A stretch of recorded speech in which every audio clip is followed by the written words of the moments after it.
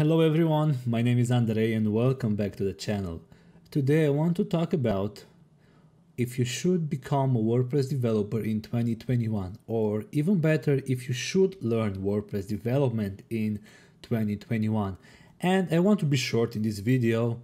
The answer is yes and no. It depends. It depends on where you are in your web development journey.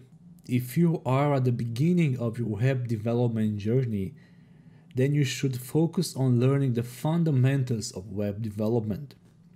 You should focus on learning front-end development. You should focus on learning back-end development. You should learn how REST API works. You should learn what a CRUD application is. You should learn different frameworks, different CSS frameworks like Bootstrap or Tailwind or Foundation or whatever CSS frameworks are there. You should also even learn, or at least have a look at, some different JavaScript front-end development frameworks like React or Vue.js. You need to have your fundamentals in order before you should start learning WordPress development. Why? Because WordPress is basically a full-stack development tool. This might be heresy for some people, but this is what WordPress basically is. It's a full stack development tool.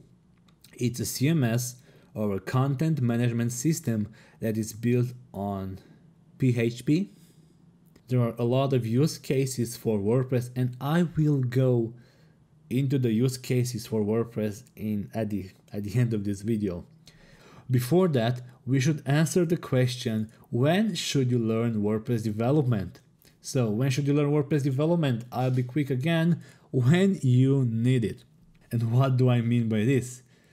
Well, you may get hired at a marketing company, a marketing agency for example, and they build the websites for their clients in WordPress. So if your job demands learning WordPress, then of course you should learn WordPress. But maybe you are working with a relative or a friend of you and they have a WordPress website. So if you are working on a project that needs WordPress, you should learn WordPress. I know that I'm sounding like Captain Obvious here, but you should learn WordPress just as any other web development technology, on a need basis. So if you are working on a project that needs WordPress, then you should learn WordPress as much, or you should learn as much WordPress as you need for that project.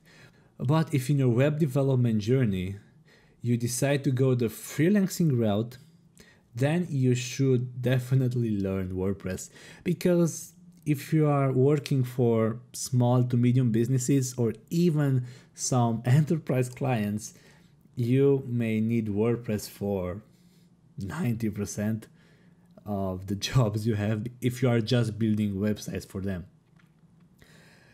Because with WordPress you can do a lot of stuff. With WordPress you can build a lot of things, and it's not limited as some people make it seem. And if we are at this topic, I want to share with you just a few cases where you can use WordPress and it will do great. For example, you can build e-commerce websites. There's this plugin WooCommerce, and you can build pretty fast e-commerce website with that. Well, you also can build just a simple website or a simple blog. You can even build travel and booking websites, or even real estate websites with listings and all that they need. And the last point is the really amazing one. Because of the REST API the WordPress has, you can build also mobile apps. Yeah, you can build mobile apps that will have the backend in WordPress.